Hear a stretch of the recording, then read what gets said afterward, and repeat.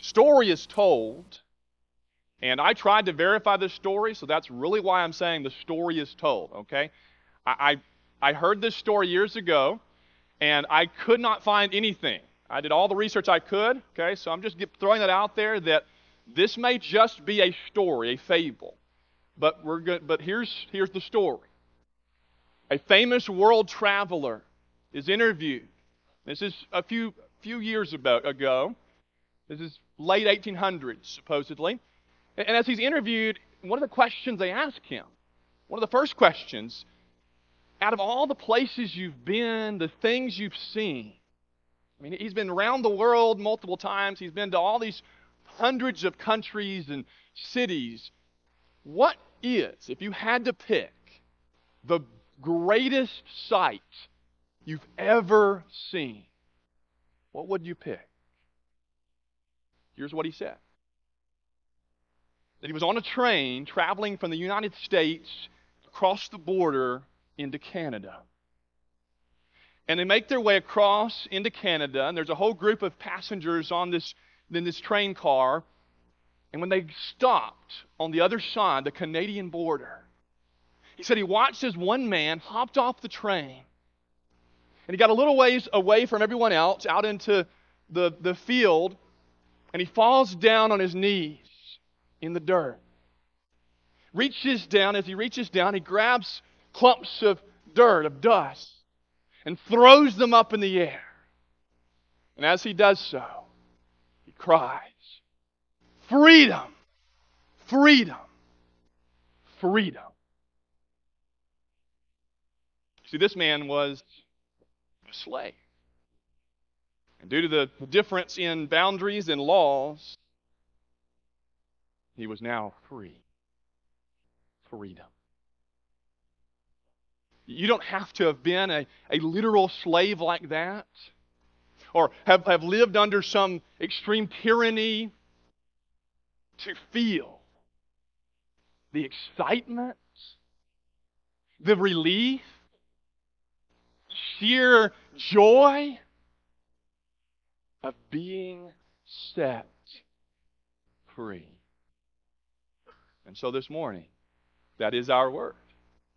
Freedom. If you were to come back tonight, we have another one-word sermon with an exclamation mark. Danger. And it's actually what I'd planned to preach last Sunday night. And there's some irony there, okay? And we'll address that more this evening, Lord willing. Let's think together this morning about freedom. Freedom. Here's three thoughts for your time today. Question: are you free? Are you free? Then the declaration: Jesus sets free. And then more of an observation or a realization of what it means to be free, being free. Let's take a look at that first question together this morning. Are you free? This is where we pipe up and we say, well, we live in the United States of America, and we don't have slavery like that man experienced anymore, and we've moved past that, at least in the sense that's not happening.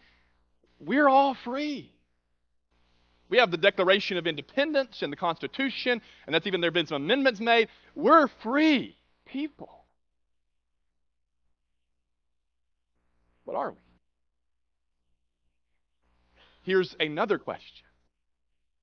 What dominates my life? For the sake of sermon, it's what dominates your life, my life. I think about that time that Paul referred to being mastered or dominated by something. It's in 1 Corinthians chapter 6, verse 12, if you want to look at it sometime. But really this morning, I'm just borrowing his language out of that context to ask, am I mastered or dominated by anything in life? Now we could say, okay, I'm mastered by the Master, by Jesus. But that's not the question here. It's aside from that, is there anything in your life that controls That might be a person. That might be your job. And that might be that you feel like you're enslaved to the job. It might be money. It might be more than money. It might be what money can buy. The nice things in life that tend to master us. Things that perhaps we should master. We should have control over and, yes, enjoy in our lives to some extent or another. They can master us, can't they? And there's that whole, the hunter becomes the prey, the master becomes the slave. And the very thing that we thought we have control over, we think we have under control, is the very thing that controls us. Let's turn in our Bibles now to Galatians chapter 4. As we ask, are we enslaved? Are we free? What dominates us? Galatians chapter 4, verses 8 and 9. In this previous paragraph, the first 7 verses of Galatians, Paul is reminding the Christians here, reminding us as Christians today, if we are a Christian, that we have been adopted as sons into God's family. We're not slaves from that perspective. We've been set free. For them, some of them have been set free now from the law. All of them set free from sin. So he writes this to them, and it might just be a good wake-up call for us today about freedom. Galatians 4, 8 and 9. He says, "Formerly, when you did not know God, you were enslaved to those that by nature are not God's. For them, this would include the more direct, obvious worship of idols and sacrificing in an idolatrous temple. For us, our idols don't look the same. We've had some recent discussions in the adult class over here in the fellowship hall about our idols today, our modern idols. And that really fits here as well with the question, what dominates? You could say, what is my idol? What do I worship and serve like a God in my life? And it might not be that I bow down to a statue. It might be that I bow down to portfolio. Or that the temple isn't an actual temple that looks like a place where worship happens. It might be a different building that I like to go to and engage in activities. Let's keep reading. Because that was who you were. But now, verse 9, that you have come to know God, not just about God, see that, but to know God. This is the knowing where I know and I am known. I know God, He knows me. It's reciprocal. It says you come to know God, or rather to be known by God. Question, how can you turn back again to the weak and worthless elementary principles of the world, whose slaves you want to be once more? What dominates my life? If you keep reading in verses 10 and 11, you get the specific problem for them. And Paul's saying that for non-Jews to go back to the Mosaic law like this, it's just like going back to idolatry. It's going back to this system that Paul calls bondage. What dominates your life? Now let's turn together to John chapter 8. It's possible to be enslaved and it be unknown. You give people enough security, enough safety on a civil level, and they might not realize, some of them at least might not even know, if you would approach them on the street and ask them, that they're living under a very tyrannical government. They feel like everything's okay. As long as they've got some security and some safety and maybe enough food and shelter to get by, and that's taken care of, they're good. I wonder about us. We might, again, pipe up and say, we're free because we're citizens of the United States. Or we might say, we're free spiritually because we're in a church building on a Sunday morning. Of course I'm free as a Christian. I might not even be a Christian yet, but I'm associated with some kind of church, and I think, okay, that's enough. Or I'm a Christian, and that's all that my Christianity really comes down to is I go to church. Let's read about some similar individuals. In John chapter 8, and I hit the wrong button. I went too far. Okay. All right. John chapter 8, verses 33 and following. This is after Jesus has mentioned the possibility of being set free in John 8, 31 and 32. And in verse 33, they answer, "We are offspring of Abraham and have never, they say, been enslaved to anyone. How is it that you say you will become free?" Sound familiar? We're free. I'm a citizen. I'm a church member. I'm free.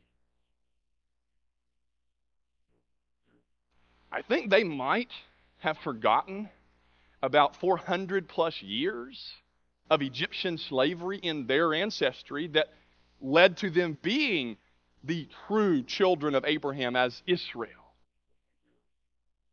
They also just maybe forgot about the Babylonians, really the Assyrians. I mean, we could go back further to the Amorites and others. They might have forgot about the Greeks. They might have forgotten about the Romans. They were living under a semi-slavery now. They were at least under military occupation. And they, in a different setting, so desperately wanted to be free from that. But Jesus starts talking about something, a different kind of freedom, of liberty here, and they're shocked. It might be the worst kind of slavery ever. To think you are as free, and this might be trite, but as free as can be, but you're really enslaved. And whether that is that job, that paycheck, that bank account, the pornography, the sex itself, whatever it is. And we could talk numbers. We could talk statistics in churches. There are multiple epidemics of people who are enslaved, addicted to sexual things, alcohol, narcotics. Some of them we get at the pharmacy. Maybe we should be careful before we are too quick to say, "Yes, I'm free." Are you free? Are you free? But here is the good news this morning. And if you were watching the screen, kind of ruined that whole transition there, but too bad. Jesus can set us free. Jesus sets free. The shackles of sin, of Satan, of the law for the Jews, the shackles of this strict rule-keeping focus that some people have, the shackles of death in the long run are gone. Someone wrote that his nails that pinned him to the cross are like the key to my shackles. And that who he is and what he has done can set us free. If you're still in John chapter 8, let's go back now to John chapter 8, verse 31, and read what Jesus said that caused the reaction in the previous verses we read. John chapter 8, verse 31 says, "So Jesus said to the Jews who had believed in him," Jesus spoke to the people who are in attendance in Elk City at Second and Adams, who are likely here because they have some belief in Jesus. He said to them, if you abide in my word, you are truly my disciples, and you will know the truth, and the truth will set you free. Truth will release you. And as we studied a few weeks ago, when you really break it down, Jesus is, in his own words elsewhere, Jesus is the truth. He's the embodiment of truth. So read it that way. You stay with my words, Jesus' words. You'll be Jesus' real, authentic disciples, not just churchgoers with a pretense.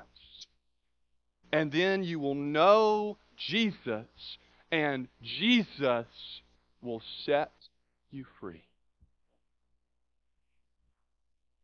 There's something about those words. You're free to go. I think about someone just this past week who was ready to be free to go from a hospital bed. Or I think about leaving your job. I was told that I could use this as an illustration. She didn't say I could, so I don't know. But Carla, all right, she may feel kind of free now, all right? Now, there's a bittersweetness to the whole retirement thing. Maybe Alan, too. I don't know. Alan may feel the opposite. But I better just keep going, okay, before I get myself in too much trouble here. We are having a party for y'all today, okay? When you hear those words, you're free to go. It could be a military discharge. That last time. You say, is there anything else? Do I need to sign anything else? And they say, no, you're free to go. Or it's the airport security. And you get all your stuff through, and maybe hopefully they don't have to do anything extra. You just stand there and the x-ray, and then they say, what? They might even say, you're free to go. Or to take it up a whole other level, it's when you stand there and they bring out that plastic bag. I'm not speaking from personal experience, but they bring out the plastic bag and they set it on the desk. And you change out of the prison orange or whatever you're wearing back into whatever somebody brought you or what you wore the day you got there. And then you hear the words, you're free to go. You see, the whole other level beyond all of that is when Jesus' blood, when Jesus, in a figurative sense from the cross, says to me as I'm buried in baptism and raised in newness of life, Paul says it this way, I'm set free from sin. And then it's like he says, you're free to go.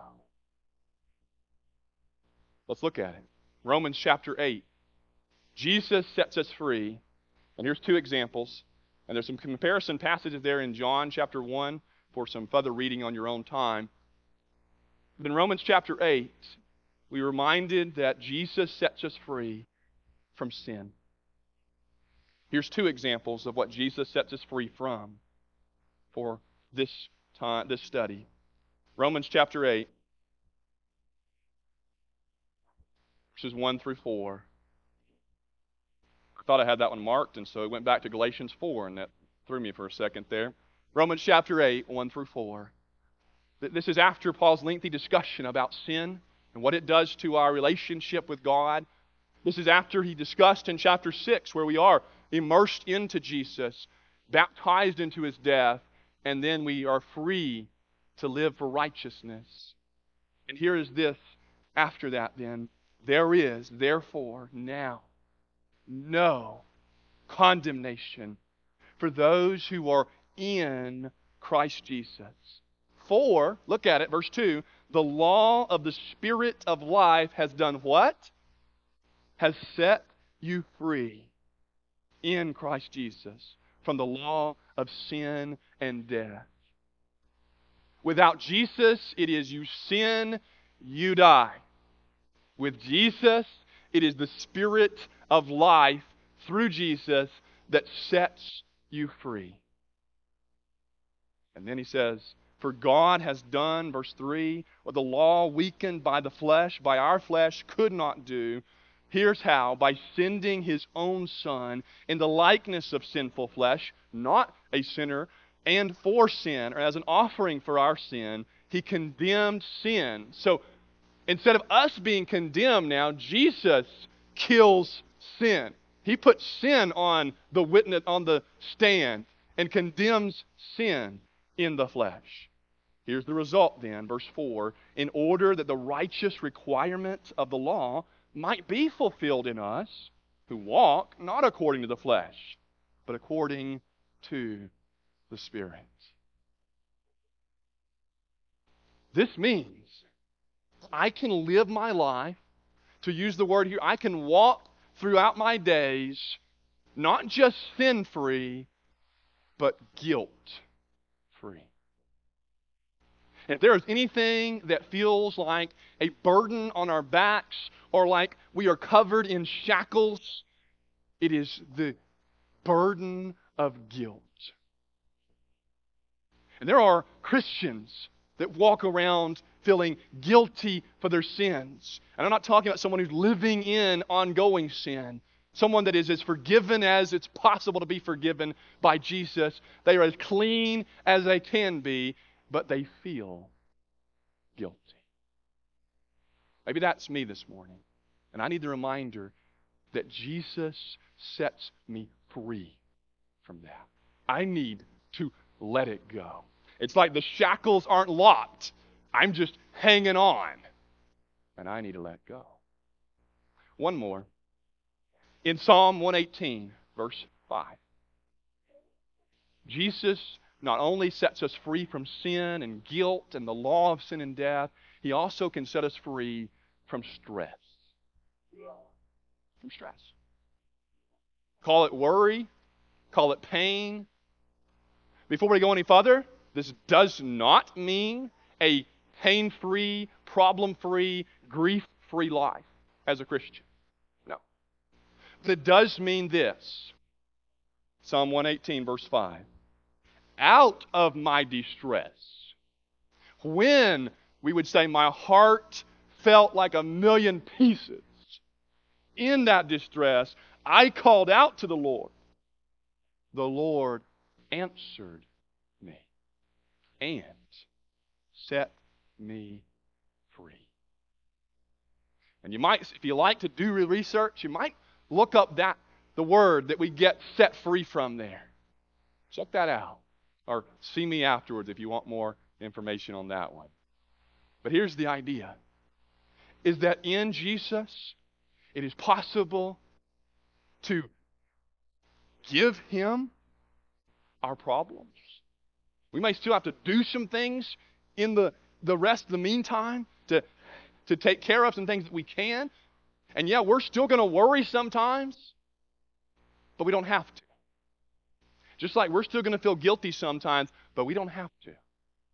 Because Jesus sets us free from sin and even that diabolical daily demon, stress. Because I can go to a God, to a Savior like this, who sets me free. Jesus sets free. We've asked the question, are we free?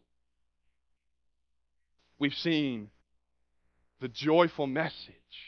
Jesus sets free. Let's turn our attention now to being free. Being free. We are free, but not. You knew there was going to be a not in there somewhere. Not to sin. Let's turn back to Galatians, this time chapter 5, for this reading. I'm reminded that even in the civil sense, even civil liberties, that does not equal anarchy. Some might want that, or they think they want that. Some might think that's what it means, that I'm free to do whatever I want.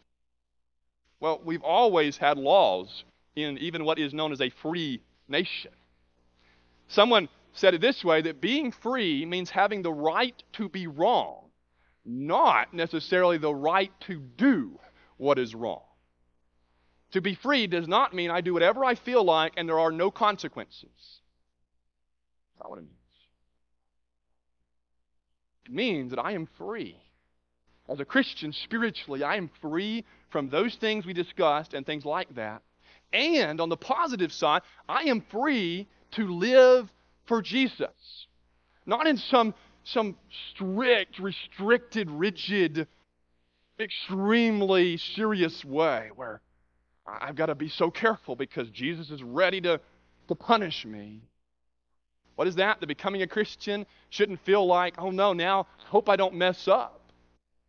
No, it should feel like the chains are broken. But that does not give me then a license to sin. Galatians chapter 5, verse 13, it says, you were called to freedom, brothers. And this is still in that context where he's dealing with those that were trying to enslave them back. And so he's telling them, you're free in Jesus, but now the caution, don't let that liberty go to your head.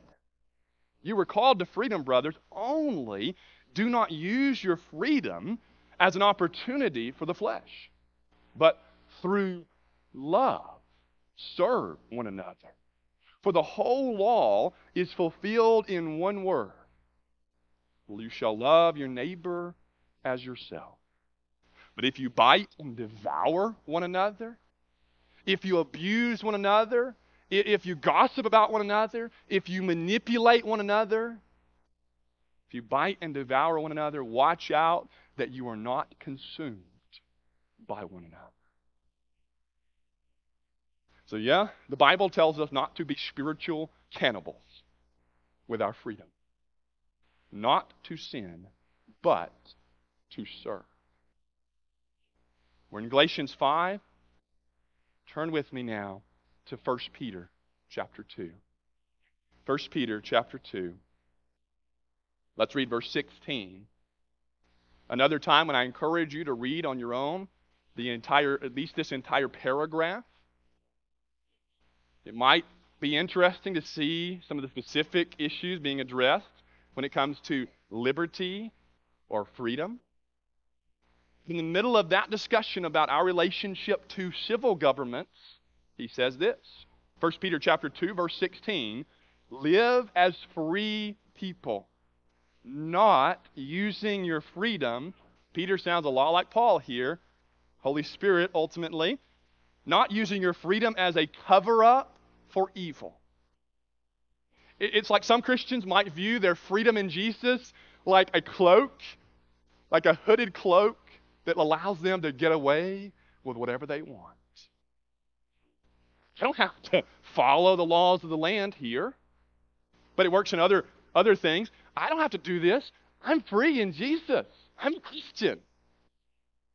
He says don't use that as a cover-up for evil, but living as servant. Keep in mind, that is the word there for slaves. The paradox of Christianity, one of them, if not the paradox, is that I am set free, but I'm also, in a way, a slave to the master called Jesus. Now, who my master is and what the work is like makes a world of difference. That's a bit of irony here.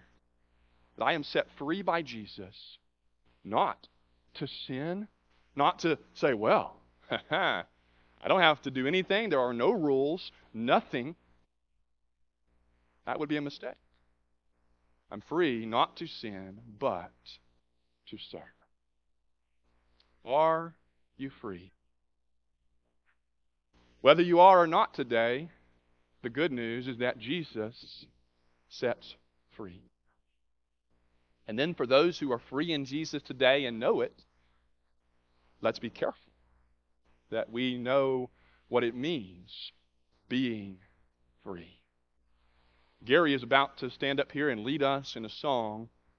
It's an invitation. Call him that because it's an invite for all of us.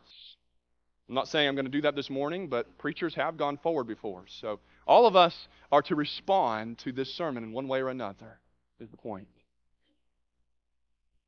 It was March 23rd, 1775. St. John's Church, the Second Virginia Convention.